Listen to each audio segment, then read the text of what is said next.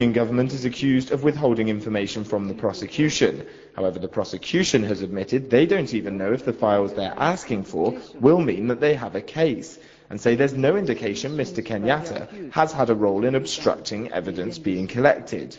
Mr. Kenyatta could well leave this court today with the case against him permanently suspended. It would be a huge relief for him personally and for the Kenyan government. But the fact that he's been here in person shows that the ICC is insisting it won't grant impunity to those accused of crimes against humanity, even heads of state. Jack Parrick for SABC News at the ICC in The Hague.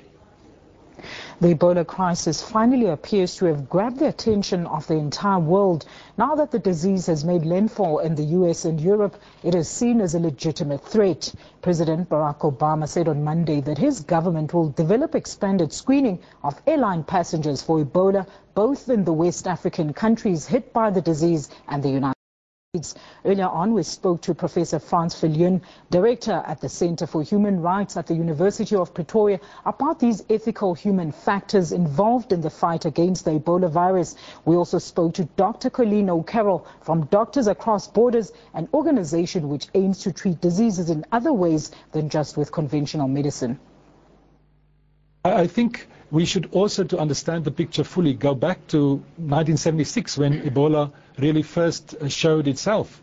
And that is, it showed itself in subtropical, remote African villages in what is now the Democratic Republic of Congo and more recently in Guinea and Liberia. And clearly, since 1976, there has been globally a neglect of taking seriously this disease, developing a vaccine, effective treatments, and I think we all can look back now and see big pharmaceutical companies, the public spending from developing countries, the World Health Organization. All of these entities clearly could have, should have, would have done better if that disease had from the outset pronounced itself in a clearer sense in the developed world. Meanwhile, teams in charge of burying the bodies of Ebola victims in 2 districts of Sierra Leone have gone on a strike over the non-payment of their weekly risk allowances.